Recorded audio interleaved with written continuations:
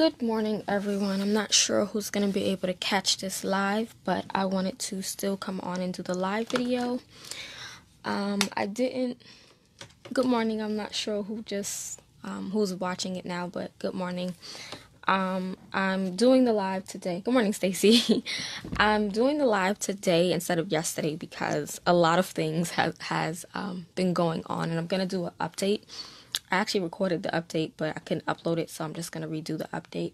But a lot of things are changing for me and everything like that within ministry, within my church. And then I found out another one of my relatives passed away. So it's been interesting balancing everything and getting back on track. And then I also just got back from Tennessee. So I've been extremely tired. So I didn't do anything yesterday. Like yesterday was just all about me just relaxing. But yeah, I just wanted to come on today, which is Wednesday, and knock out Jonah 4.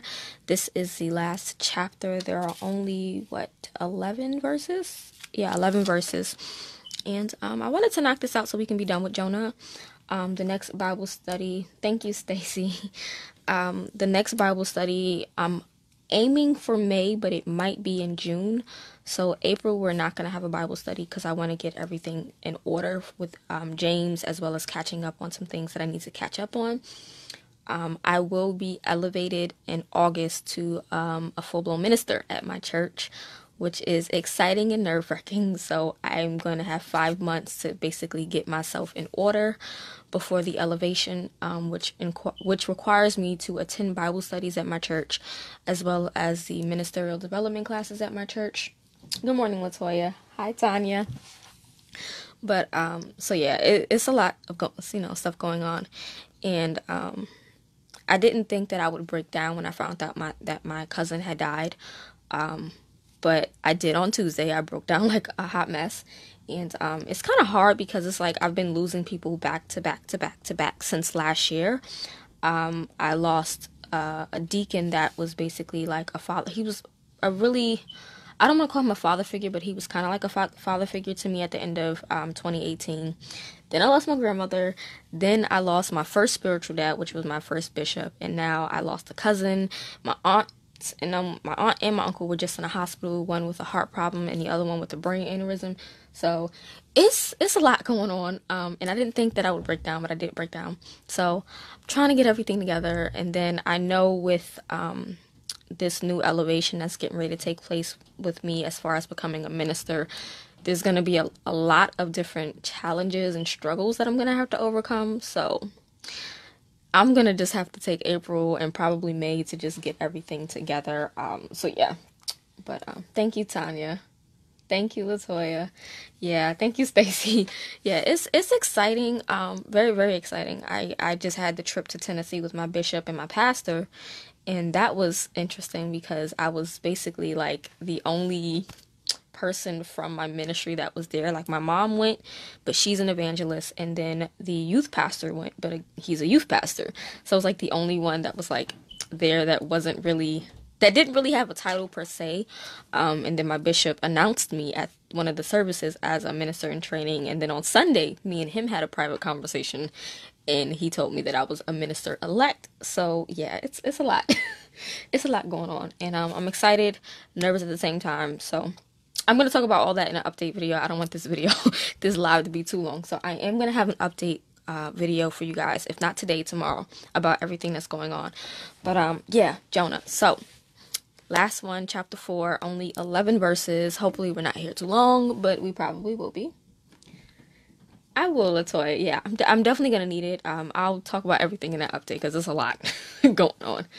And a lot of requirements over the next 5 months in order for me to complete the elevation. So lots of stuff. But the Bible I'm using is the New King James Journaling Bible from Thomas Nelson. It's what is this called? Oh gosh, I don't forgot the name of the Bible. This is called, yeah, Journal the Word Bible. It's the New King James. It's from Thomas Nelson. This is the old edition. I think this is in the turquoise floral cloth bound cover. I don't even know what it's called. I forgot. But yeah, it's the older edition because I know they have the new edition with the references, but this is the older one. I have the Jonah notes here for the study. I have another piece of paper that I'm going to use just in case. I might not need it because I have a lot of space, but I have that. My post-it notes, writing utensils.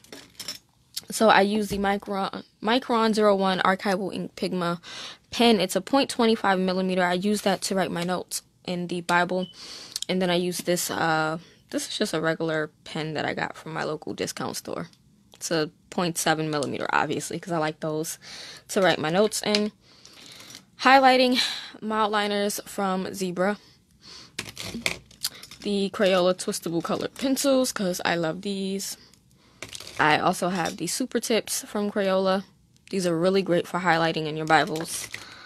The Sharpie Smear Guard highlighters. These are the ones that I pick up from my local Rite Aid. They're less than like $3. Sometimes they're $2, sometimes $3. It really depends, but they don't have the little clips on them. So those are the ones that I use. And then what I used to use, and I actually miss using, are the gel highlighters. These are the, oh my god, what are these called? I think they're called Casemate. It's the Walmart brand. I think it's Casemate or Pen and Gear, or it's one of those, but it's just a gel highlighter. I actually do enjoy using these. I just haven't used them in such a long time because I found other things to use. I'm actually gonna probably utilize these today. We'll see. But yeah, I had breakfast, so hopefully my stomach doesn't start growling. I had 2 sandwiches this morning, and I'm drinking coffee right now. So yeah, I'm going to quickly pray us in, and then we're just going to dive right into this. So, Heavenly Father, we thank you for waking us up this morning. We thank you for giving us the activities of our limbs and our organs, Father God. We thank you just for your mercy and your grace, for the compassion that you show us. I'm asking that you come into the study, Holy Spirit, and allow us to take something out of this study that we can utilize for ourselves and truly understand your word and apply. Amen. Yeah. So, yeah. Okay, so the way that I do this, for those who are new to watching this in the group or on YouTube, I basically read paragraph by paragraph, section by section. But for this, because it's only 11 verses, I'm probably going to just read it straight through the first time. So the first step is to just read through. The second step is then to circle words that I want to define, and those are going to be words that I do know and I don't know. That's because a lot of the times, when the Bible was written, especially the Old Testament, it was originally written in Hebrew, and we change definitions. Unfortunately, that's how, the English do. We've changed a lot of the definitions and meanings. So you really want to be able to understand the context of the scripture from the time that it was written, and not in the English kind of understanding of it. And I actually did that recently with the 40-day prayer challenge that we're doing. This week we're going through the Lord's Prayer, which is Matthew 6 verses 9 through 13. And one of the words that I had to define was temptation, because a lot of the times we look at temptation as a bad thing, but temptation written back in the Greek Testament, written in the Greek language, doesn't really mean something that's evil. It's more like a test or a trial. So it's better to understand the original language of a word than it is to just look up the English Merriam-Webster's or Oxford Dictionary. So that's what I do. So I read through without any markings. The second time I go through and I circle words that I want to define. The third time I then underline parts of verses, parts of phrases, anything that really just sticks out to me. I follow that up by then doing my notes. Then I box everything, do arrows, and add color, because color just pleases my eyesight. It makes me happy and it makes it fun. So we are going to start this off. Good morning. Brooklyn, hey. See, I'm from the Bronx. I used to hang out in Brooklyn all the time. I actually went to school in Queens, so I love my New Yorkers. But, okay. So I titled this chapter Heart Check, because this was really where Jonah started to kind of just become bitter, in a sense. I don't want to say bitter, but I'm gonna say bitter. He just got really angry for no reason, and his anger is very different from the anger that Job had. If you guys know the story of Job, Job was angry, but his anger wasn't in the wrong place. It's hard to explain what I'm trying to say. Oh my gosh.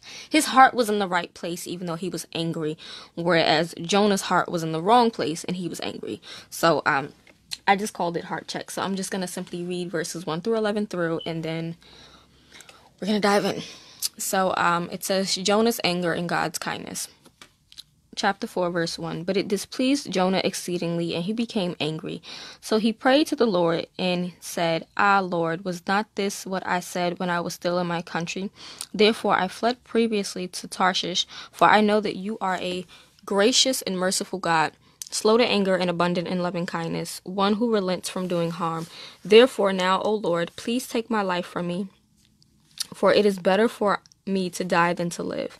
Verse 4. Then the Lord said, Is it right for you to be angry? So Jonah went out of the city and sat on the east side of the city. There he made himself a shelter and sat under it in the shade till he might see what will become of the city. And the Lord prepared a plant and made it come up over Jonah, that it might be shade for his head to deliver him from his misery. So Jonah was very grateful to the plant. Verse 7, But as morning dawned the next day, God prepared a worm, and it so damaged the plant that it withered. And it happened when the sun arose that God prepared a vehement east wind, and the sun beat on Jonah's head, so that he grew faint. Then he wished death for himself, and said, It is better for me to die than to live. Verse 9, Then God said to Jonah, Is it right for you to be angry about the plant? And he said, It is right for me to be angry, even to death. But the Lord said, You have had pity on the plant for which you have not labored, nor made it grow, which came up in a night and perished in a night. Verse 11, And should I not pity Nineveh, that great city in which are more than 120,000 persons who cannot discern between their right hand and their left, and much livestock. Okay, so I read that terribly, of course, but, normal stuff that we have to deal with. And now I'm going to circle words that I want to define. So going back to verse 1, I have the word displeased and angry. Going to verse 8, I have the word, I'm not even going to attempt to pronounce this word, because every time I get it right, I forget the way you pronounce it. So that word right there. Let me zoom in just a bit. Can I zoom in? Oh, yes, I can. Lovely. So that word right there, I can never pronounce that correctly, so I just give up on that. The next one is going to be in verse 10, and it's going to be pity. And the last word is going to be discern, and that's in verse 11 right here.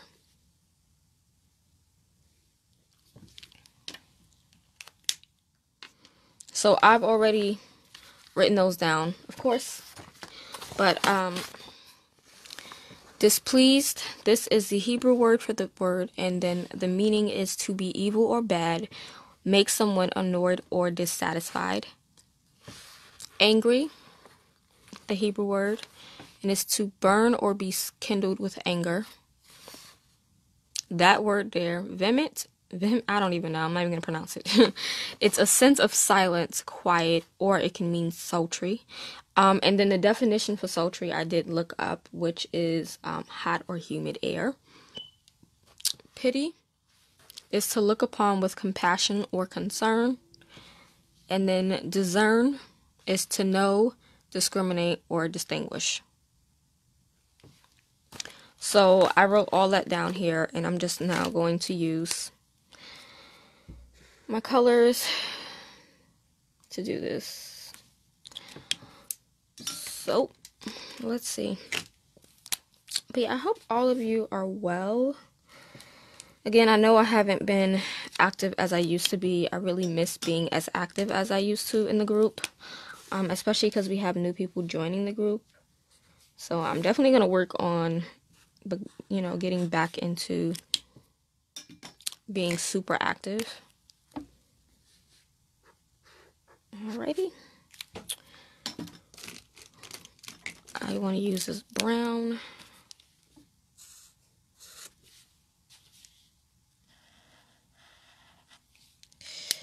And one more color.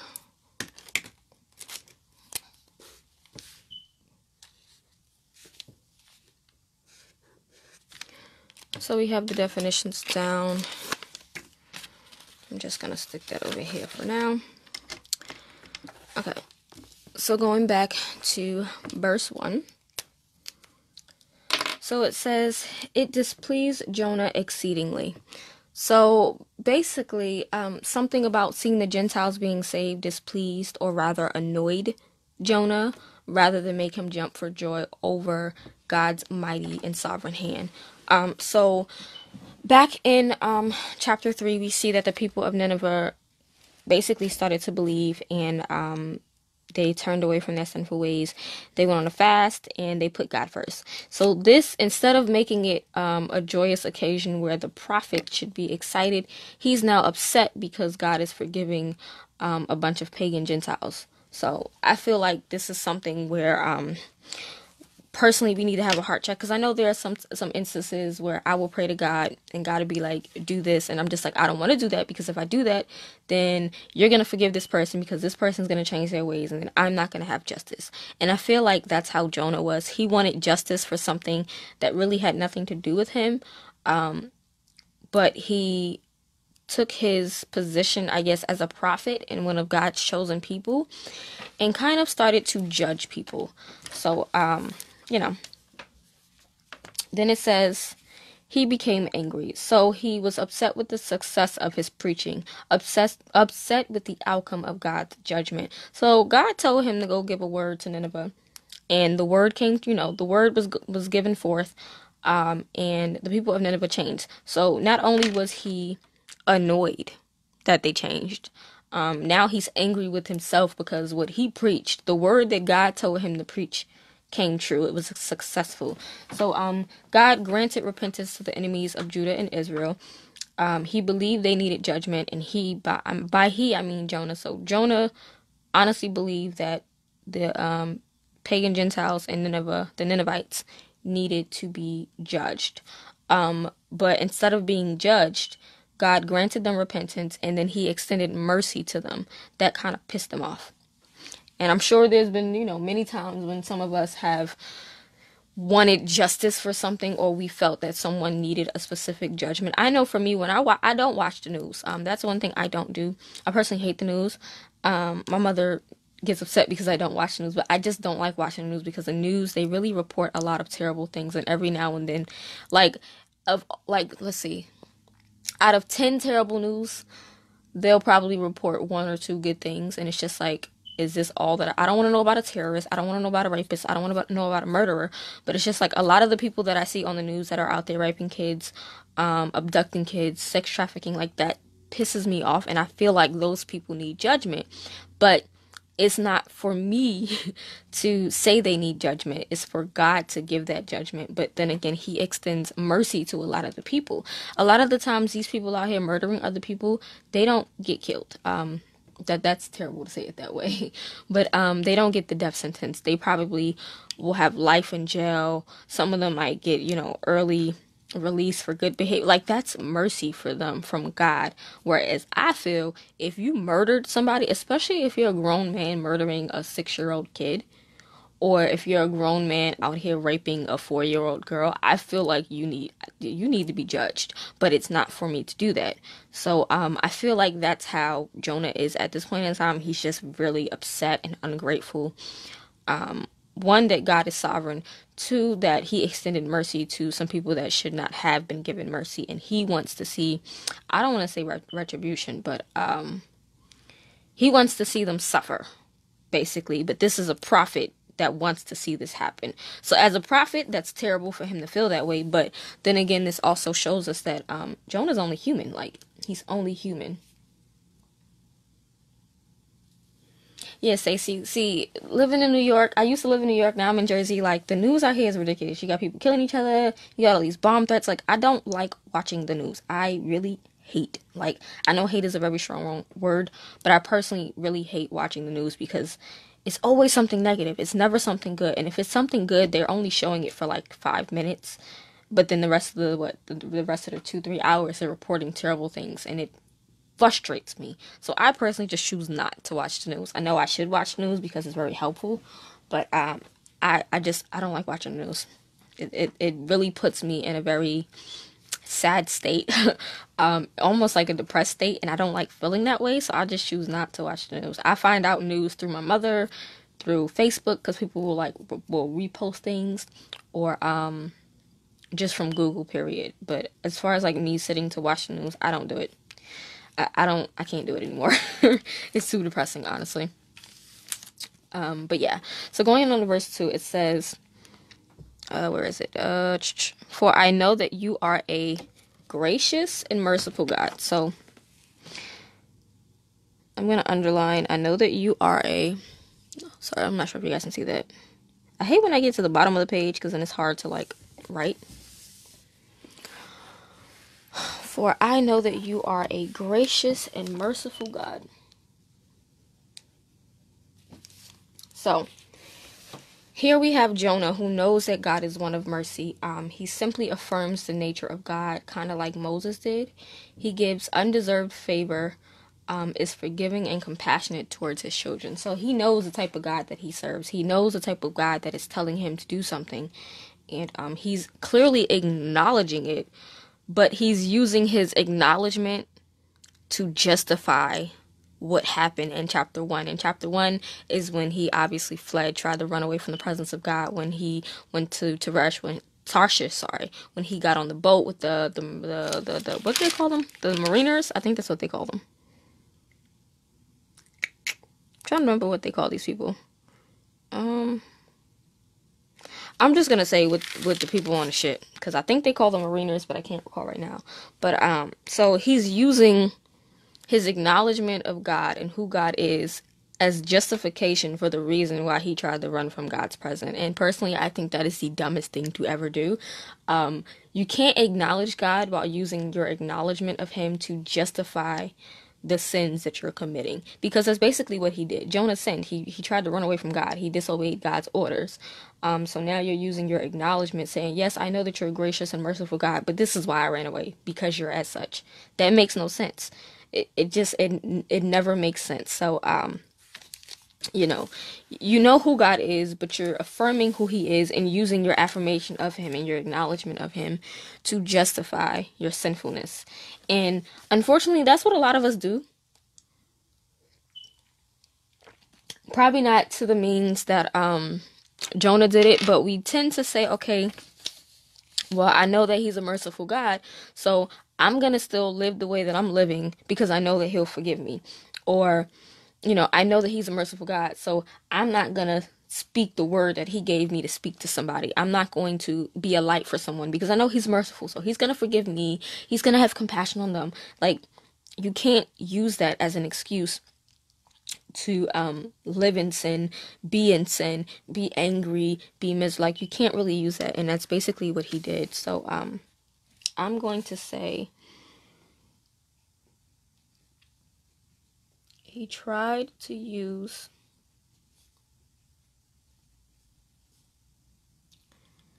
his affirmation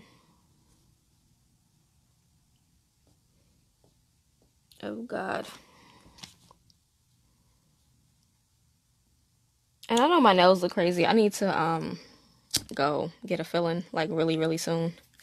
So yeah. To justify his sins.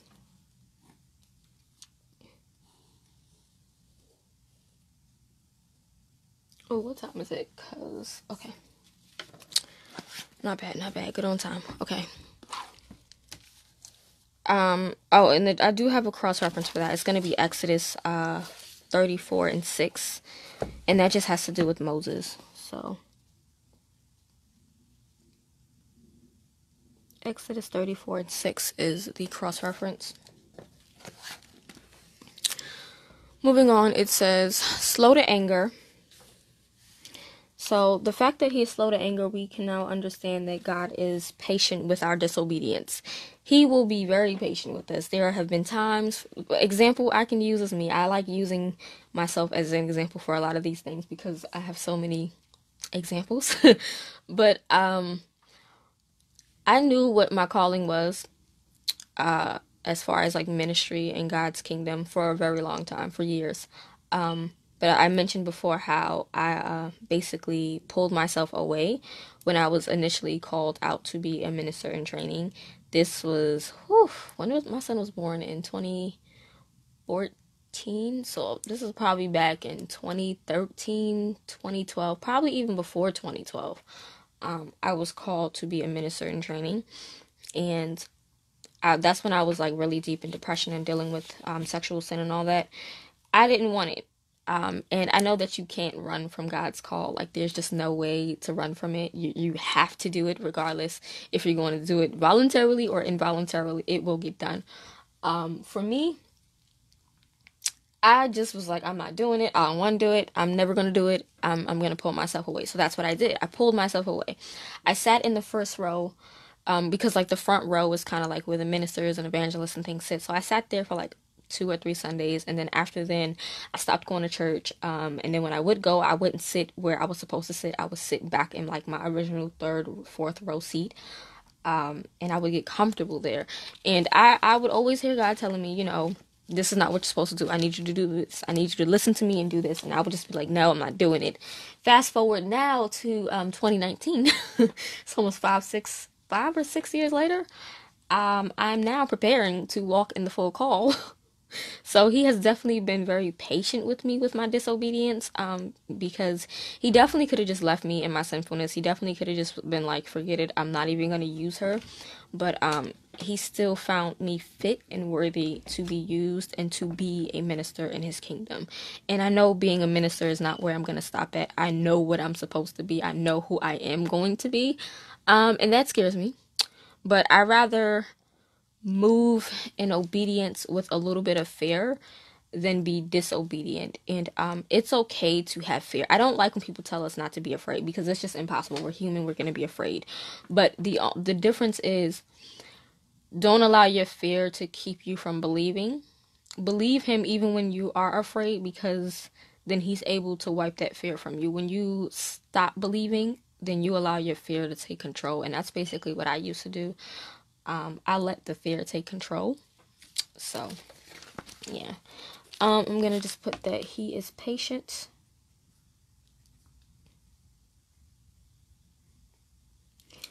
with the disobedient.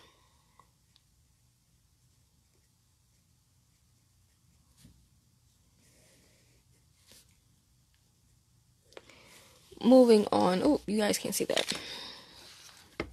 Then it says abundant in loving kindness. So he is basically a personal and consistent God. He demonstrates unconditional tenderness, love, and mercy. So abundant in loving kindness. And when I say that he's a personal God, I don't know if you guys pay attention to like other religions, but when I hear from people who are like a part of other religions, I never really fully understand how they worship gods that don't truly offer any type of peace to them, and that they can't have a personal relationship with. Like, I'm so happy that I can go to God and call him Father. I can call him friend. I can call him confident. I can call him my comforter. I can call him my lover. Like, I can call God so many different things. Even though he is God, he is the source of things. He is Alpha and Omega. I can have a intimate, personal relationship with him. One minute I can pray Heavenly Father. The next minute I can just randomly be talking to him while I'm sitting on bed, and I could talk to him like a friend.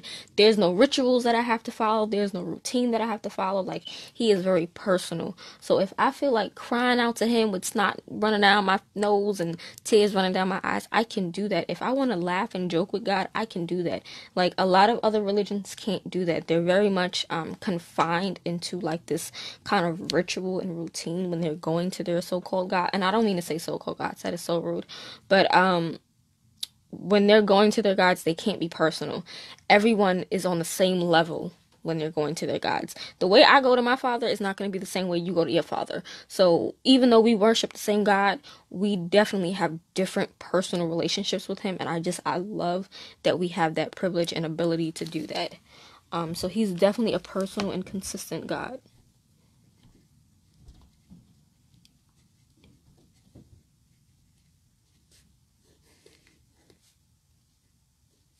Then it says, one who relents from doing harm. So, God doesn't enjoy harming his children. He obviously does not seek to harm us. He, prefers good for us. He will always find a way to get our attention without harm unless extremely necessary. So, in this case with Jonah, he tried so many different things to get his attention without harming Jonah. He told Jonah simply what to do. Jonah decided to leave. He then decided to, stir up a storm. The storm did nothing. So then the boat almost drowned. That did nothing. The ship was almost wrecked. That didn't. Like, Jonah was down there sleeping at the bottom of the ship peacefully, like he was not paying attention. So because you're not paying attention, okay, let's cast lots. The lot falls on you. So now God is putting it front and center. I'm trying to get your attention. I don't want to harm you. Pay attention. Do what I'm asking. You choose not to. So now they got to throw you overboard. So you're now thrown overboard. You could have drowned. You could have had hypothermia. Like, there's so many different possibilities being thrown in a sea. I don't even know. But like, there's so many different possibilities.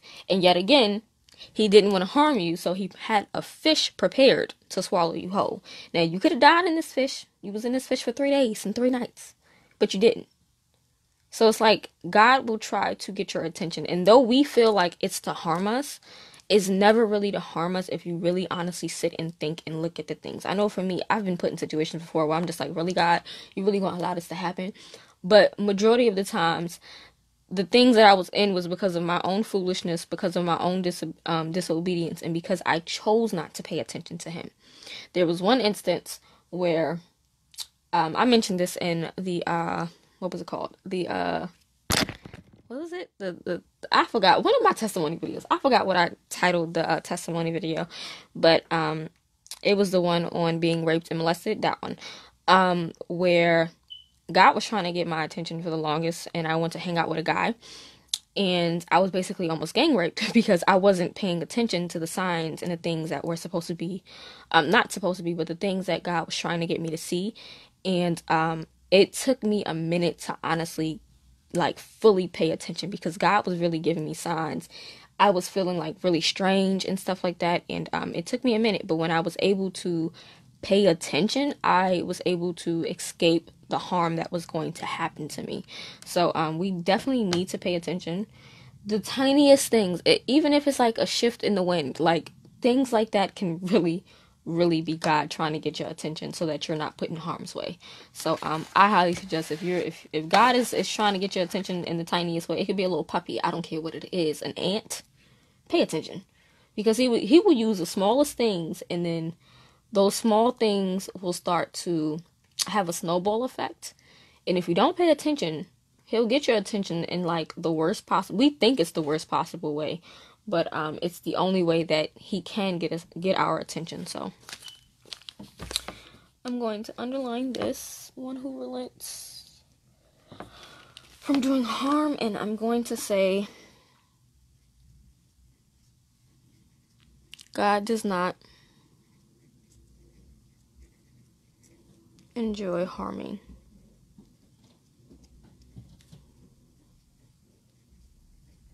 his children.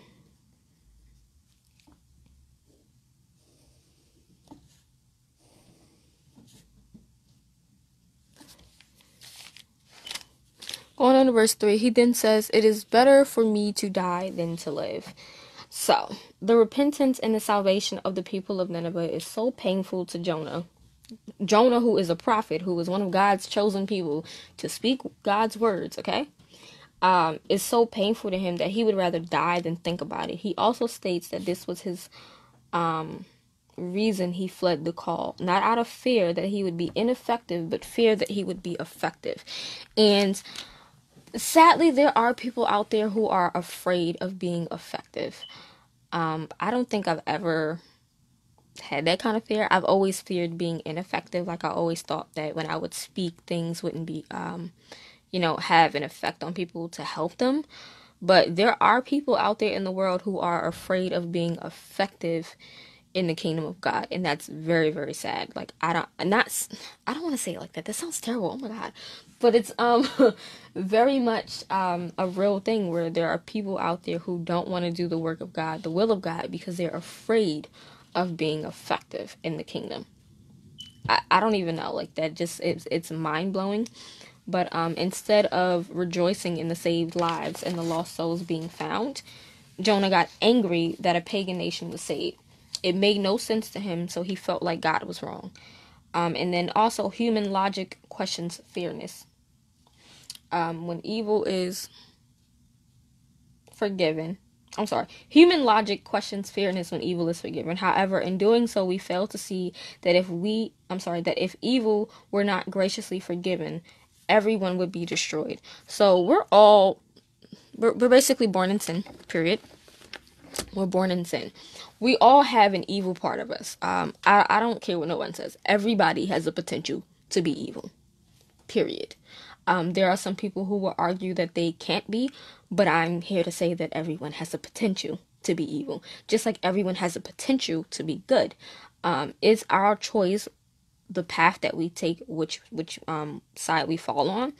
But for us to question the fairness of God and him forgiving evil people, and I don't want to say evil people, but people who do wicked things or sinful things, it's kind of like, if he doesn't do that, then we might as well all be destroyed, because Adam and Eve sinned. Their sin then caused them to be wicked. They had sons, Cain and Abel.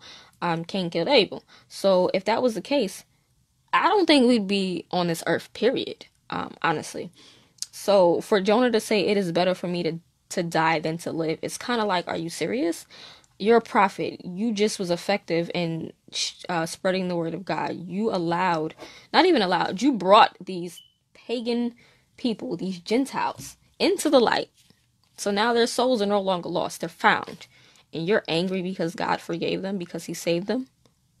That doesn't make sense to me. As a prophet, he should have been very joyous. He should have been happy. He should have been, celebrating with them, fasting and praying with them, helping them to pray. But instead, you sitting out on the side, somewhere on the east side, chilling, waiting to see if God reprimands them. Like, that makes no sense. But unfortunately, there are people in ministry that are like that. They will judge you, and they will feel that their judgment is correct and get upset if God's judgment is contrary to their judgment. And we can't expect God to give the judgment that we believe someone deserves. It doesn't make sense. Like, never does, never will. So moving on. Then it says, then the Lord said, is it right for you to be angry? So Jonah, in expressing his anger against God, was being honest about his feelings, which is something good. It's okay to be honest about your feelings to God. God wants you to be honest and vulnerable. He already knows how you feel. He already sees your heart. So it's okay to be honest, but we should not for a moment think that all of our feelings towards God is justified.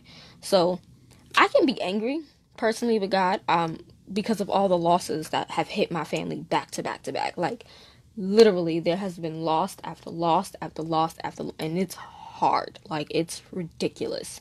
And especially the one recently with my cousin, that hit out of the blue. Like, that literally found out through Facebook, which unfortunately is sad. But we found out through Facebook, through her sister, that she died. And it's just like, what? I don't understand. You was just alive the other day and now you're dead. Like, why is God taking away my... Like, there has been a time where I'm like, God, why are you taking people from me? Like, honestly, you took my bishop, you took my uncle, I'm not uncle. Yeah, you took my uncles. You took my grandmother. You took one of the men that I considered a spiritual father. Like, you're taking people back to back to back. And I feel like he's wrong. And it's okay for me to feel that way because it's just me being honest. But I'm not justified in my feelings toward him, if that makes sense. Like, I can be upset, I can be angry, but am I justified in being that way? Because, again, he controls everything. He has a purpose for everything. So, though I might be upset, it's okay. So, God likes us to question him because our questions kind of reveal our hearts. It also puts us on a proper ground before him because he has every right to question us and we owe him answers. So I can be upset with God and be like, why did you do this? But God can ask me a question and he doesn't have to answer my question, but I have to answer his question in order for him to, not even for him, for me to understand what my heart is. And then it says, then I wrote that Jonah was angry towards God. And it was all right for Jonah to state his anger towards God, but he also must repent of his anger towards God. And again, this has to do kind of comparison with Job. Again, Job was angry. Job, he stated his anger. If you read the book of Job, he stated that he was angry. But even in his anger, he repented. You know, he kind of was like, you know, Lord, forgive me. I'm angry. I feel justified in this, but forgive me. Whereas Jonah is just like, nope, I don't care. I'm angry with you. I have a right to be angry. I want you to kill me because you saved a bunch of lost souls. And because I prophesied and did the right thing and your word came true, I'm angry now. So I have the right to be angry. And instead of him, again, sitting back, being happy, being joyous, thanking God, praying to God, he's now angry, which can then put him in a sinful kind of position. Because anger can make us sinful. I know for me, I've been angry plenty of times with people, and it has made me say things I didn't mean to say, do things I didn't mean to do. Like, anger can really just like be a doorway to sin. So then in verse 5, it says that that he sat on the east side of the city. There he made him shelter. Okay, sat under it in the shade till he might see what would become of the city. So, sat under it in the shade till he might see what would become of the city. So, Jonah now seems to hope that the repentance of Nineveh was lacking, and then now he hopes that he will see the city destroyed after all. He goes out of the city for safety. So, let me just write this down. Jonah is hoping for their failure. So he's hoping that, you know, their repentance was a little one and done type of thing. He doesn't want them to have a heart change. So instead of him, like I said before, going to actually fast and pray with them, he's now leaving them to their own devices instead of guiding them. You're leaving them, and now you're going to sit on the side praying and hoping that they fail so that they can be punished the way you think they deserve to be punished. And as a prophet, it makes no sense. And I'm going to keep saying it makes no sense because he is a prophet of God, and God gave you 2 chances, and God forgave you, and he had mercy on you, but you're not extending that mercy to others. It makes no sense. Like, it just, Jonah pisses me off. Honestly, like, it really irritates me. Because, like, you had the audacity to leave the city, go somewhere else to find you some shelter so that you're good, but you're not concerned about the souls of these people. You're only concerned with the judgment that they should receive. That it's terrible. It's terrible in every way. So he's basically hoping for their failure instead of helping them grow. He's now going to make himself kind of like a stumbling block for these people. And the Bible tells us not to be a stumbling block. I forgot what verse that is, but it tells us not to be a stumbling block to anyone. So verse 6, it says, the Lord God prepared a plant and made it come up over Jonah. So, you know, God prepares a plant to shelter Jonah as he waited, hoping that the city would be destroyed. Yes, Stacey, he definitely was all about him. And as a prophet, I don't think that's correct. Because when you are a prophet, an evangelist, a pastor, a bishop, a minister, when you're any of those things, it's not about you. It's about other people and their souls. It's about bringing people to the kingdom of God. You know, it's never about you. And I feel like he lost focus of that just because he was in his own feelings. And I know when you are in those type of positions, bishop, pastor, apostle, evangelist, deacon, whatever, you have to find a way to get out of your feelings and out of yourself, and be about the people. And I know it's hard because I've seen people in church, and I know how annoying and crazy people can be and how you can easily get caught up in your own personal feelings. But as a prophet, he should have known that he had a specific duty. He had a job. He was to steward over these people and make sure that these people were going about things correctly, instead of going to the side to chill out under some shade and waiting for them to fail. Like, makes no sense. But yeah, so, you know, God prepared a plant to shelter him as he waited, hoping that the city would be destroyed. Now, this for me, I think is amazing because, again, this is another instance when God could have immediately just been like, I'm done with Jonah. But instead of being done with him, he provided Jonah with some, like literally provided him with some shade, some shelter, as Jonah sat and watched and waited for these people to be destroyed. And for me, I think that's an eye opener, because there have been instances for me, I can say for me with my father, my father and I, we had a good relationship, and now it's just like terrible. And I'm not gonna lie, there has been moments where I would get pissed off about certain things with my father, because it's just like, I don't understand it. I feel like he needs to be judged a certain way.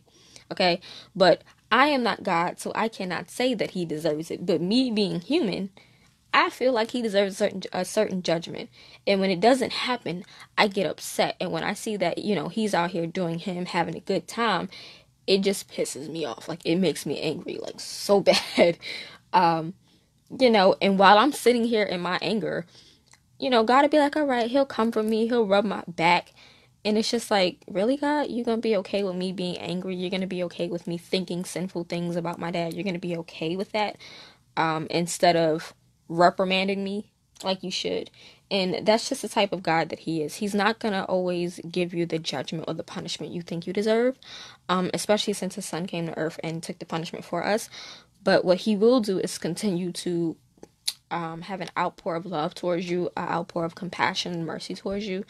And what happens is, when he continues to love on you and have compassion and comfort you and show mercy to you, eventually what's going to happen is your emotions and your feelings are going to start, you might get irritated at one point, but what's going to happen is you're going to start to have this kind of feeling of conviction, because he's continuously loving on you. And you're going to start to feel like, okay, maybe I shouldn't be feeling, thinking this way about such and such, or I shouldn't be doing this about such and such. So instead of God being like, nope, Jonah, I'm done with you, I'm gonna just let you, leave you to your own devices, God was like, you know what? No, I'm going to provide you with a plant to shade you. I'm going to allow you to sit here and pray on the downfall of these people. That's basically what it was. Like, he let it happen. And then it says that it might be shade for his head to deliver him from his misery. So despite Jonah's ways, God still managed to provide for him and protect him. Despite how angry you are, despite how rude you are to someone, despite how twisted you can be. I don't want to say evil, so yeah. Despite how twisted you can be, God still will protect you and provide for you, because you are his child. And as a parent, he's not going to just neglect you. Yeah, I'm going to leave it at that. So as a parent, he's not just going to neglect you. So I'm going to verse 7. It says that God prepared a worm, and it so damaged the plant that it withered. So here's another miracle that proves that God is sovereign, okay? That he's sovereign and he's almighty. He commands the air, he commands the earth, he commands the animals and man. Everything above in the heavens and under it is his to control. So this is just another show of God's power, of him being sovereign over man, over beasts, over plants, over everything. I mean, he commanded the sea, he commanded the wind when Jonah was on the boat, then he commanded the fish to swallow him up, and then he commanded the fish to spit him out, then he commanded the plant to grow, and then he commanded a worm to wither the plant. So like, he's commanding all of these things. I mean, he's powerful. That's it. He's almighty. He's Alpha and Omega. That it is what it is. So, going to verse 8. Where is it? Okay, it says, when the sun rose, that God prepared a vehement east wind. So this was basically not a cooling wind. This was a harsh, hot wind that gave no help or relief. So it's kind of like that kind of hot air that blows when it's 104 degrees outside. That kind of air is just, it is so irritating. I personally don't like summer because, in summer you don't really get no air, and the air that blows is really, really dry. It's really, really like irritating. It's kind of like when you're scratching on a chalkboard. To me, that's what I feel like the summer air is like, because there's no like cool air. It's all hot. So not only did he provide you with shelter and shade, but then he then allowed a worm to take it away, and then on top of him taking that shade away, he was like, you know what, now I'm gonna take this air, and I'm not even gonna make it cool air, I'm gonna make it hot, harsh wind to make you more irritated. And I don't want to say that God likes to irritate us, because that's not the case. But God, okay, so in my own little mind, I call it God being petty. And I know that's like the worst thing to say, but I know some of you feel that way, that God has moments of being petty, okay? I'm just going to say it. Some of you might disagree with me. Someone might be saying, "Oh my God, pray for her." But it's true. I feel like sometimes God can be like the pettiest person on earth. I honestly feel that way, because this for me is kind of like one of those petty moments. And I know it sounds weird, me calling God petty, but that is the only term that I can think of right now to say what I'm about to say. So it's kind of like, you gave him shelter. First of all, you allowed him to be angry. You allowed him to be angry. You just let him be angry. That's one. Then you gave him shelter when he walked away from everyone being angry. Then he told you, Jonah had the audacity to tell God, "It's better for me to die than to live." So now you're telling God Almighty to kill you. The God that created you, the God that made you who you are, you're telling him to take you off of the earth, okay? So then he gives you shelter. Then he takes that shelter. Okay? So you gave him something, you took it back. That's what we call, Indian giving, right? And then on top of taking it away, because back in that time, we all know it was hot as ever back in that time, in Bible era time. Then you send hot air after you took the shelter. And I'm sure Jonah was sweating a hot mess. He ain't had no water. He ain't have a rag to wipe his face. Like, he probably had sweat going down his eyes and everything. Like, you had the audacity, God, to send hot air on top of him. And then, to follow that up, it says the sun beat on Jonah's head so that he grew faint. So now you allowing me to become overheated to faint. I feel like God is petty at times. And it's not a bad petty like how we're petty. Yeah, Stacy, God made a definite point for you. Yeah. God definitely does things not out of spite, but to, again, get your attention. And yes, he does it by any means necessary. I call it being petty, but, for God, it's not being petty. It's him trying to get your attention the best way he knows how to get your attention, the best way that you're going to pay attention to him. And unfortunately, some people don't pay attention to the little small things, Again, it snowballs into a large effect until you see something that really gets your attention. So, like I said, it then says that the sun beat on Jonah's head so that he grew faint. So, just as he was angry, God allowed him to feel the heat of his anger. So, it might seem petty, but this was now God allowing Jonah to physically feel the anger that was boiling inside of him. And I felt like that was just such a profound thing. So I'm actually going to underline this one and write this one out. The sun beat on Jonah's head so that he grew faint.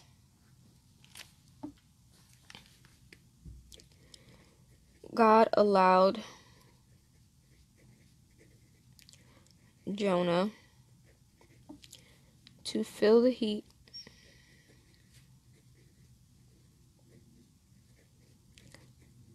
of his anger.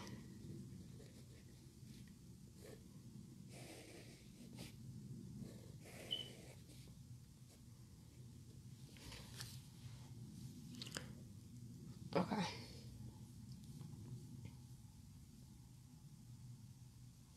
Yes, true, Tanya, true. We definitely, I feel like a lot of us need to be very mindful of the things we say, because I know I say a lot of things to God when I'm, like, in a heat of anger. I say a lot of things, and I think God, he doesn't, give me what I ask for majority of the times, because it's just like, are you really that sane with what you're saying, that you rather die than live? Like, do you understand what you're saying? Do you truly get the concept of what you're saying? So yeah, I definitely agree. That's definitely a good way of putting it. Yeah. Then this is still verse 8, right? Yeah.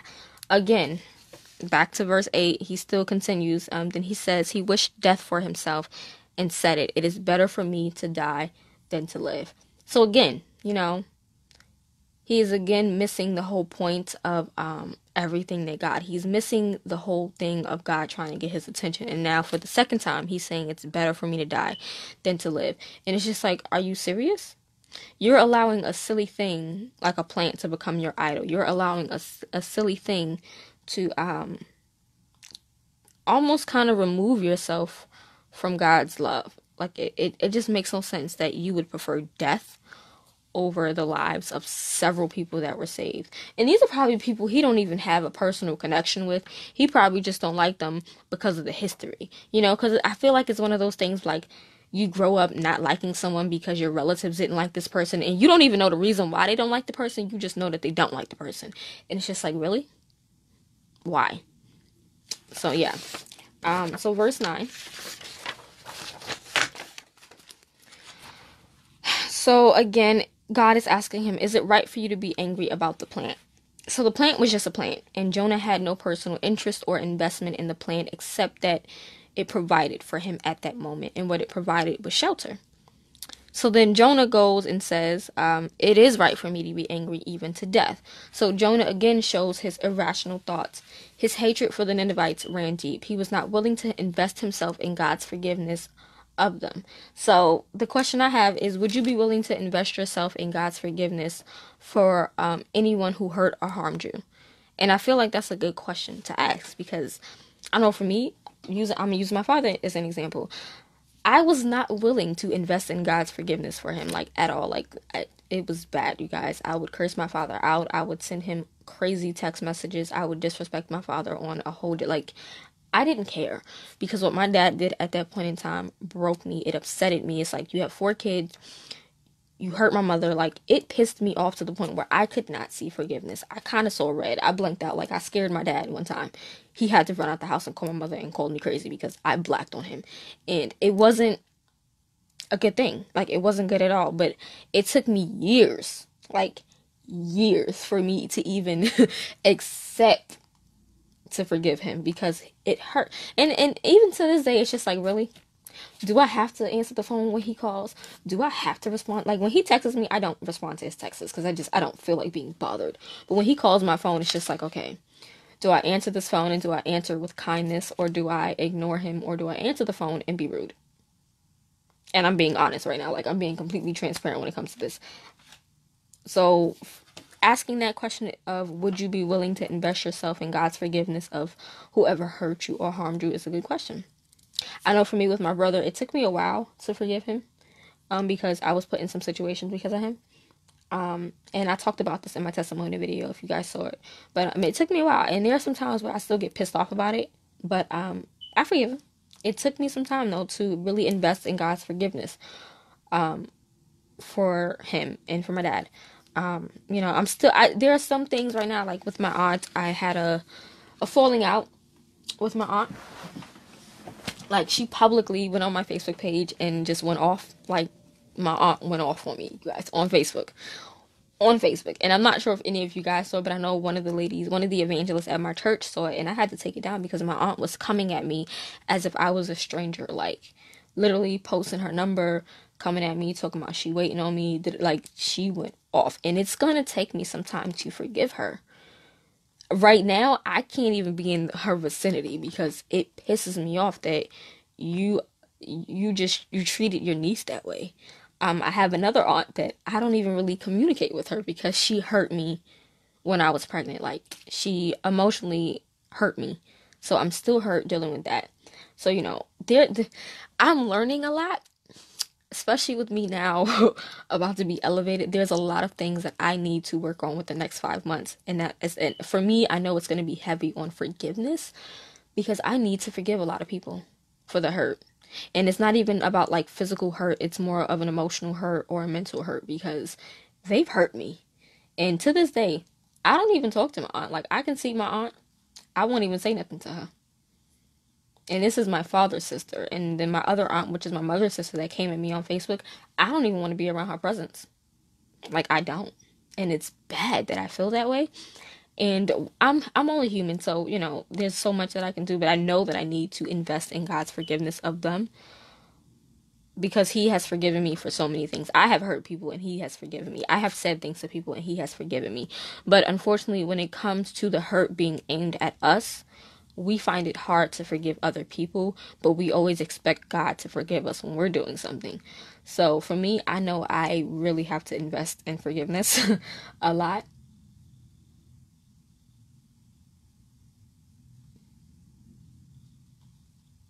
Yeah, I know with my mom's sister, the one that was on Facebook coming at me, with her, I know it wasn't naturally her. I know it's a lot of hurt with my grandmother being, being gone and stuff like that. I understand that. But at the same time, it's just like, you gonna come at your niece like that? Like, me? Little old me? Like, what did I do? And the thing is, I guess she felt convicted about a status that I wrote. Because I literally, now when I write statuses and, things on Facebook, I don't do them subliminally. They're not about people they're just general statements. But I guess because of the situation that was happening at that time, she took it personal, and she wrote on my Facebook and took it personal. And I explained to her that it was not even about her. It was just a general statement, because I was getting fed up with people treating my mother a certain way. And it had nothing to do with my aunt. It had nothing to do with, like, it was just a general thing. I'm sick of people treating my mother a certain way and expecting her kids, her oldest kids. I'm about to be 28. My brother's about to be 25. People expect me and him not to say anything. And we've been quiet for so many years, just allowing people to say what they want to say. But then we have to see my mother cry. We have to, talk to her and make sure she's good. And I got to a point where I was just irritated. So I put up just a general status that I wasn't going to take it anymore with people being rude. She took it the wrong way. She took it personal, and she went on Facebook, like on Facebook publicly. Not even like she like sent me a personal message, text my phone or anything. Like, she put it on Facebook, guys. And the things she was saying about my mother and the things she was saying about me, it really hurt me, because it's just like, you really gonna say those things? Like, that's your sister, number one. I'm your niece. I'm your first niece on top of that. Like, you really saying that stuff to me? And like, you had the audacity to come at me like I was somebody on the street, and then you put your number out there multiple times, and then when I didn't respond, you just kept going and going. Like, that hurt. So I'm really at a point, and I would literally just talk to my mother about this because my grandfather's birthday was yesterday. And with my grandmother, I think it's been a month now. Yeah, a month since she's been gone. They all went to his house for dinner, and I told my mother I wasn't going. I didn't want to be around my grandma, my aunt. I mean, I didn't want to be around my aunt. I didn't want to be around my uncle, because my uncle said some things as well. So it was just like, I didn't want to be around none of them. And I know my mom, she literally just told me that I'm gonna have to work on that now that I'm about to be elevated. And I know I do, because I can't have things hindering me. But the fleshly part of me is just like, not right now. So that's definitely something I need to, that I'm praying on and asking God to help me with, because it's hard. I told you guys, one of my father's sister, I haven't spoken to her in a while. And it's bad. So, I don't know. I thought that was really interesting, this whole interaction with God, asking him, is it all right for him to be angry, and him saying it's okay even to death. It's just like, do you really want to die, or do you just want to forgive because God forgave? So, yeah. Yeah, I definitely agree, Stacey. People definitely need to be careful with their words. And, we never really pay attention to the words that we say. We never really do. We allow words. The Bible tells you that, the words can cut. They can heal. They can comfort. They can kill. Words can do a lot. Words really do damage people. And unfortunately, we don't think about that. We are in the heat of the moment, and people say things, and it's just like, really? Did you just say that? And I'm not going to say I haven't said things, because I've said things to people before in the heat of the moment. But thank God I've been good on that, reacting with my words so quickly. But when things are said to me, or about my mother, or about my siblings, or anybody that I love, and it's coming from someone that I love, it's just like, okay, God help me to forgive, because it's going to take me a minute.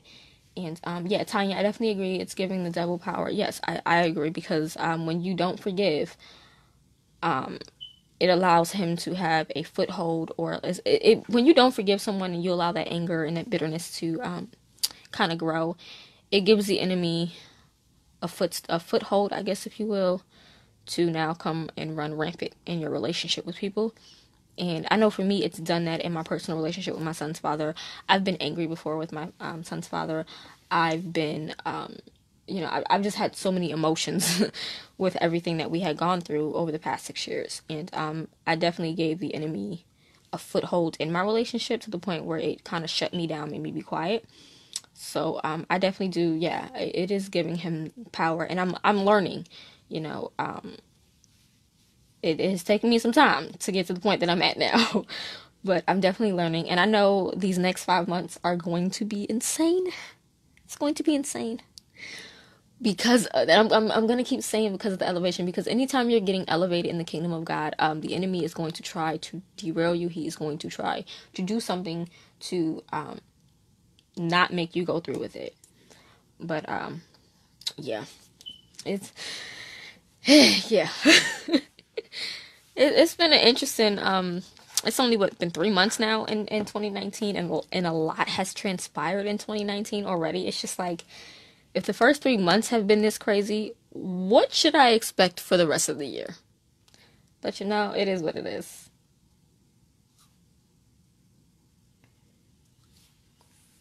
Yeah, definitely, Tanya. I've definitely gotten to a point where I don't allow situations and people to dictate my mood. Now, I'm not gonna lie and say that that's 100% true, because there are some times where I'm just like, I shut down and I get angry over things. But I've definitely gotten better with that. And I know my bishop actually just spoke to me about that. He said he sees the major growth and changes, because like I said, I mentioned this before. I'm on, I'm one of the two. I'm either going to lash out and black out, and you ain't gonna know who I am. Like, you're gonna look at me like a crazy, kind of like I did to my father. Or I'm going to remain quiet, and it's kind of like how I do with my relationship with my son's father. When he makes me upset or does something, I don't lash out at him. I shut down. And when it comes like to the relationship with my dad, when he says something to me, I'm not quiet. I lash out. So for some odd reason, when it comes to my dad and my son's father, I'm on the opposite side of the spectrum with both of them. But nowadays, I'm definitely like, I take a minute to really just see things with a different perspective and not just through my eyes, so that I don't lash out or remain too quiet. So I'm definitely getting better at that for sure.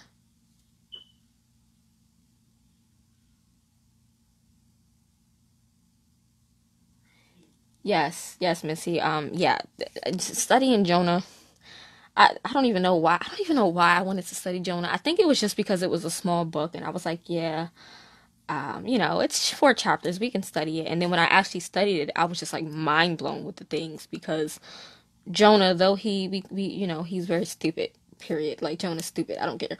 But though he's stupid, there's so much that you can learn about not taking control, forgiving people, and letting God just be God. Because that's something Jonah just doesn't do. He tries to take everything into his own hands. He tries to become his own God, which sucks.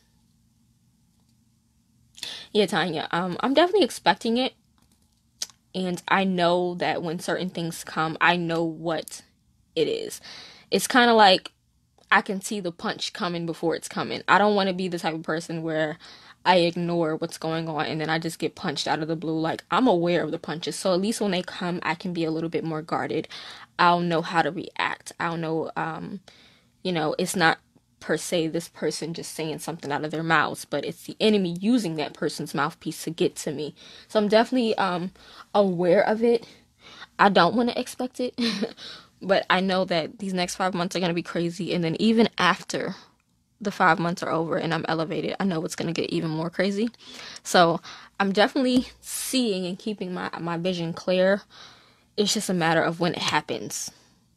Can I really do things accordingly and properly? Yeah, Kimberly, that's definitely me. I'm the same way. I shut down in a minute. And it's so bad because when I shut down, it kind of interrupts my appetite to the point where I don't want to eat food. I can eat a bunch of snacks. Like, snacks is my thing. I'm the queen of snacks. But when it comes to me shutting down, I don't have an appetite to eat food. And it's bad. So I'm definitely learning to not keep my mouth quiet as much. Like, I'm learning when to speak and when not to speak, because there are some times where I'll keep off at the mouth just because. And then there are other times when I should be speaking, but I choose not to speak. So, but yeah. All right, let's finish these last two verses. We done went off on a tangent. But, okay, so verse 10. It says, "You had pity on the plant for which you have not labored nor made it grow." So basically, Jonah cared more for an insignificant portion of God's creation that he did nothing for over the portion that God loved most and that he helped bring to him. So in this instance, Jonah's pissed off about a plant. Like, you're pissed off about a plant, okay? Because the plant withered away and couldn't provide you with shelter. You didn't help that plant grow. You didn't water that plant. You did nothing to get that plant to come up. That was all God, right? But then you should be happy about bringing the people or the Ninevites to God. Watering them, basically, is you watered these people, and you're angry because they're saved. It makes no sense. It's just like, we need to be mindful of the things that we're really caring about and the things that we're really focusing and investing our time in, because some of the things we really invest our time in has nothing to do with God. I don't want to say it has nothing to do with God, but it has nothing to do with his kingdom. And because it has nothing to do with his kingdom, a lot of the times we're like, yes, I'm focusing on this, versus the things that are of his kingdom that we should be focusing on, we care nothing about. So yeah.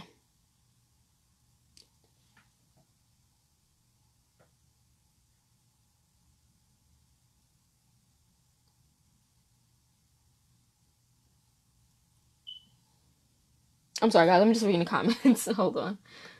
Um,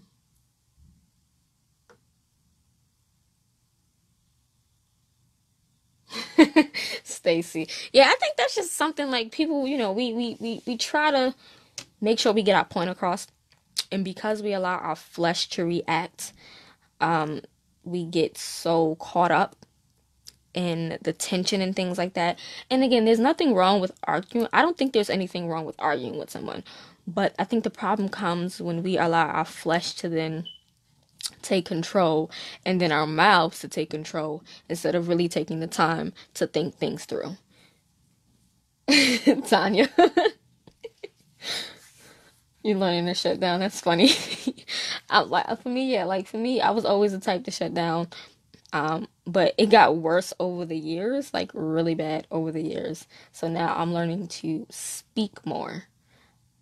Because I don't, like, I'm the type of person that I could speak like, when I'm by myself in a room, I can speak what I need to say. I can get my point across. But when I'm around people, I shut down. And I don't even know why. Like, I know it's something, but I don't know what it is that makes me shut down. But yeah.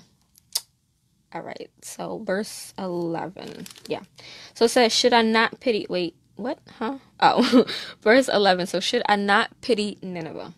So God is always concerned about the people, be it his chosen or not. We are all his workmanship, so he will always be concerned about the destruction of people.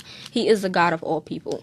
And I say that because even though we understand God has his chosen, which are the Hebrews and Israelites, he cared about everyone. God created the earth. He created all humans. He created everyone in the image of himself.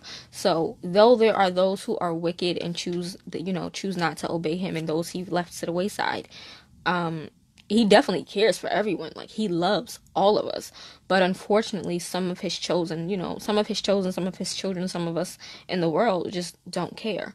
And this is a perfect example of the Gentiles, and this is even before Christ came. So this is a perfect example of him, in a way, trying to save everyone before Jesus came and gave everyone a way to God. He was trying to use Jonah to do that, to get to his people, to save his people. He was concerned about the people of Nineveh. He was concerned about the people of Nineveh. He knew that they didn't really know what was right, what was wrong, and he didn't want to just leave them to their own devices. He wanted to help them. And I think more so it's because he kind of saw their heart, but he really couldn't do anything about it until they repented. So he sent his prophet to kind of get them to that kind of walkway, in a sense. So then it says, who cannot, wait, where is it? Oh, so here at the bottom it says, who cannot discern between their right hand and their left. Okay, so basically Nineveh had no moral judgment because they did not know God. They were by no means innocent, but they also did not know how to escape their plight. So without knowledge, they would remain trapped in their wickedness. So obviously everyone knew who God was back in this time. You know, they knew who God was. They knew that was the God of the Hebrews, the God of the Israelites, but they didn't personally know him. And there's a difference between knowing of God and truly intimately knowing him. Because I can know someone, like, I can know your best friend. I know your best friend. Your best friend's name is Sally. That's cool. But I don't personally know her in a sense that, you know, she's 18 years old. She got 2 kids. She working, 9 to 5 job. Like, she works jobs and things like that. I don't personally know her intimately to judge her, but I know of her because I know that's your best friend. That's it. So I feel like the Ninevites, they knew of God, but they didn't know him. And God could see that their hearts wanted to change, but they had no way of changing. So he thought, why not send my prophet? He sent probably the worst. I'm going to call Jonah the worst prophet. I don't know if he was the worst prophet, but I'm going to call it the worst.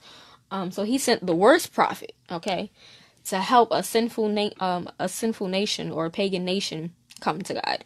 And this is also another example of God using the least. God using, I guess, I can't even think of what the scripture is called. Oh God. I'm just going to say using the least to confound the wise. I can't remember the scripture. If someone remembers the scripture, please write it. But it's a scripture about how God uses something to confound the wise, or the foolish. That's what it is. The foolish to confound the wise. So this is an example. He's taking a foolish prophet, his prophet Jonah, to change the hearts of a pagan nation, which I think is by far the craziest thing ever, that you're using a foolish prophet. Like, foolish prophet just doesn't sound right to me. But yeah. So again, we are born in sin, and without a way of knowing our wrongs, how could we fix it and be right? There's really no way to fix your wrongs and your sins if you don't know that you're wrong and sinful. So he had to send someone to be that light. And this is kind of what Jonah was doing prior to Jesus came, because we know that Jesus came to make it known that people were being sinful and doing wrong, but they didn't know they were doing wrong until Jesus came. Same thing with the Ninevites. They kind of knew, like, you can know something is wrong, but do you really know that it's wrong until someone points it out and says that you're wrong, kind of thing. But yeah, I didn't write all that down because I have my personal notes here, obviously. But yeah, that is it, you guys. Let me look. I think there was something else that I wanted to share.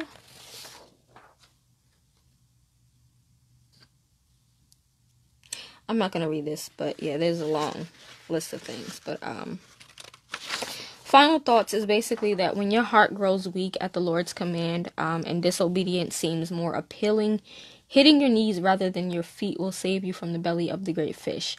Jonah reminds you and me of our own weaknesses and failings, even as followers of Christ. Instead of seeing with our eyes and feeling with our hearts, we must see with God's eyes and love with his heart. The message of salvation is for all, whether the Lord sends you to those in your own home, down the block, or halfway across the world. Your response should be to get up and go as he commands. So, let me just fix this. All these errors. Let me close this pen. But yeah, Jonah really reminds me that we're all human. No matter what you are in the kingdom of God, you definitely can fall short. Everyone falls short. It is what it is. But we need to make sure we're looking at people in situations with God's eyes and not our own, because our eyes will definitely hinder us and make us see things from a different perspective than God's. God is higher than us, so he can see things with more of a wider view, a wider range, from beginning to end. We only see things from the kind of point that we're in. So like, if you're in the middle of things, it looks crazy. If you're in the beginning of things, it looks crazy. If you're in the end, you're like, okay, cool.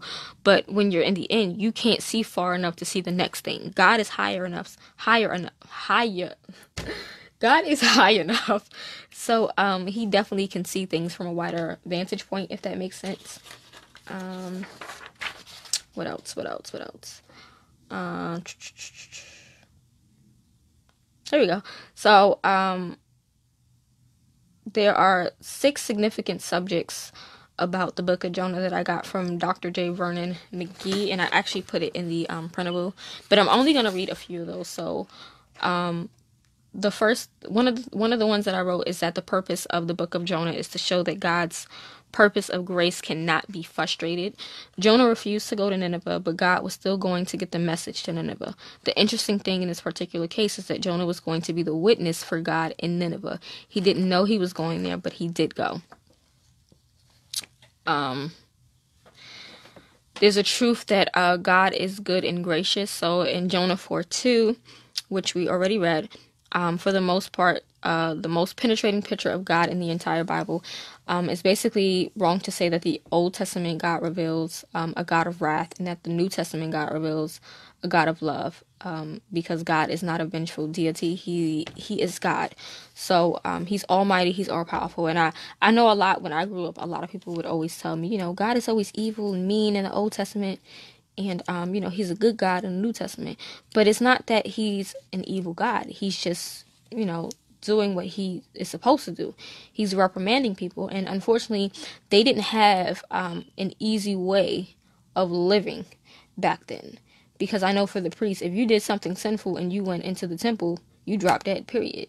Nowadays, if you do something evil and you go to the temple, you're not going to drop dead. You have an opportunity to repent. You have an opportunity to go to God and cry out to him. You didn't really have that kind of opportunity back then. There were so many things and rituals and things that had to be done because that was how it was until until Jesus came to earth. I'm trying to zoom out. Can I zoom out? Yeah, but yeah, we're done with Jonah. I'm excited that we're done. The next Bible study will be James. I'm aiming for May. I'm really aiming for May, but most likely that will be done in June, probably. We'll see. I do want to show you guys something though, real quick. Let me grab it.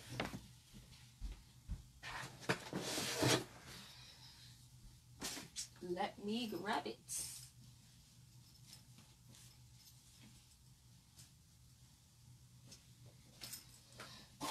Okay. So, you're welcome, Stacy. So, let me close up this Bible real quick and get this out the way so I can show you guys. Because I've been talking about this for like the longest since last year. They finally came. So, you guys know, I don't know if you guys know, I made this shirt at my fiance's, I'm saying my fiance, but I made this shirt at my son's father's house last year. And it's a hot, like, vibrant pink. It's coming up really, really, like, off color right now, but it's like a vibrant neon pink. Okay, so it was daughter of increase, and it just had the scripture John 3:30, and I've been mentioning for the longest how I'm making shirts and stuff like that. I definitely will be making them. I actually finally received them. So there's supposed to be 4 colors or 5 colors, but there's only 2 colors right now. So I just want to show you guys the colors real quick. It's going to be 2 different shirts. So I don't know what this is, so I'm going to take this out for the time being. It's written backwards, so pay it no mind. But this is kind of like a bubblegum pink color. And I'm going to put this one on a black t-shirt. So it's going to say daughter of increase on the front. And then in the back, it's going to have John 3:30 completely written out. So we have this kind of like bubblegum pink color. And I'm so excited, you guys. So excited. And then the other color I have,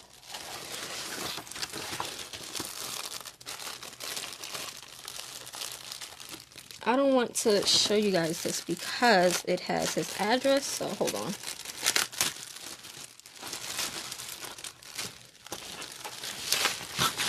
Okay. And then we have this nice kind of like purple color. Same thing, daughter of increase, the scripture, and then John 3:30. So I have these 2 colors right now. I cannot wait. So the pink is going to be on a black shirt, and then the purple is going to be on like a heather gray color shirt. I also will have a neon like hot pink coming, as well as a beautiful blue color coming as well. So it's going to be 4 colors. Right now we have these 2 to start with. I am going to order the hot pink and the blue color soon. But I'm so excited for these. Like, I can't wait. I'm actually going to order me some shirts so that I can actually have them done on the shirt so you guys can see what they look like on an actual shirt, but they're here. I'm so excited. I'm going to be doing wristbands. I definitely will be doing the coffee mugs soon. I mentioned that before and a lot of you guys said do it. So coffee mugs are coming. They're going to be cute, clear coffee mugs. So I can't wait. Long sleeve, yeah, if you want a long sleeve you can. How I'm gonna do it is you tell me the color of the shirt. You tell me if you want a black and pink one or a gray and purple, and then you tell me if you want it in short sleeve or long sleeve, and I'll just order the shirts, because I'm actually gonna be doing a bulk order of shirts from a company that my son's father uses, because he does like t-shirt design. So I definitely can do it. Yes, Kimberly. I actually thought about doing a journal and a prayer journal kind of thing. But I don't want to, like, I have so many ideas. So many ideas. I want to make a devotional. I want to do a kind of prayer journal. I want to actually write a book. And the Lord gave me this idea like years ago to write the book. And I have been sitting on it. But yeah, I'm working on doing all of that. I just want to take my time doing it. But yeah, the journal, definitely for sure. Definitely for sure. But yeah, right now I'm gonna start off with the t-shirts and the coffee mugs. I'm not sure when the coffee mugs are gonna be like ready to go up for like purchase or anything like that, just because I did order them, and I need to try to figure out how I want to do the designs. But I'm super excited, super excited for that.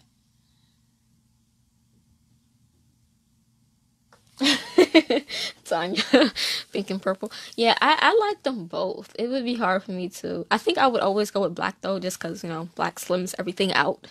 But I think the gray would be nice. That's why I want to get them done, like get 2 test shirts done, so that you guys can actually see how they look in person. Because right now on the paper for the labels they look really nice, but yeah, I definitely want to see what they look like on the shirt. So I actually probably should be ordering those shirts this week so that I can show you guys next week. So yeah. What time is it? Okay, making sure I'm good on time. But yeah. But okay, this thing is getting on my nerve. I don't like that little glare, so I'm just gonna stick the Bible there. But yeah. So I'm gonna end the video here, and then I'm going to quickly just make the update video so I can upload that for you guys. Because I did it yesterday, but it just wasn't uploading. But it was fine because I looked a hot mess anyway yesterday. So I'm going to go make that update video for you guys. And I think this weekend I'm going to spend time. I know this is like so random. Sorry, YouTube, if you're watching this on YouTube. But I think this week I'm going to organize my bookshelf. Both my book, like all 3 of my bookshelves, I need to organize them. But I don't know how. It's kind of hard to figure out how I want to do it because I have so many books. Thank you, Tanya. Yes, I'm like super excited and nervous. Even though it's like 5 months away, I know these 5 months are going to fly. But even with that, it's like a lot of stuff that I have to do within those 5 months. So that's what I'm going to do, the update video. But yeah, I'm going to stop rambling and I'm going to end this video so that I can go record the update for you guys. And yeah, if you have any comments, questions, or concerns, any ideas or anything, just let me know. I always say that I'm going to rewatch these live videos, but I never rewatch them. And I know a lot of you guys write comments when you like watch the replays. I'm terrible at that. So if you do have anything that you want me to answer, like that's pressing, just comment in the group. You can Facebook message me, Instagram message me, email me, whatever the case, because I'm terrible at watching the lives. And I probably should rewatch all of my live videos, like just pick a week and just rewatch them all so I can answer all the questions that have been asked, because I'm slacking on that. But yeah, you're welcome, Tanya. Yeah, so the next lesson, Bible study, will be definitely on James. I don't know if it's going to be in May or June. I'm striving for May, if I can get everything done by then, but if not, definitely June. So the next one definitely will be in, will be James. I think the only Bible study we probably won't tackle will be Hosea, only because Hosea is like 14 chapters. That's like 14 weeks. I don't want to spend 14 weeks studying. So probably the only thing we won't study this year will be Hosea, but if not, then Hosea definitely will be done the beginning of 2020. But that's it for now. I'll see you guys later on. And yeah, have a great rest of the day. Bye.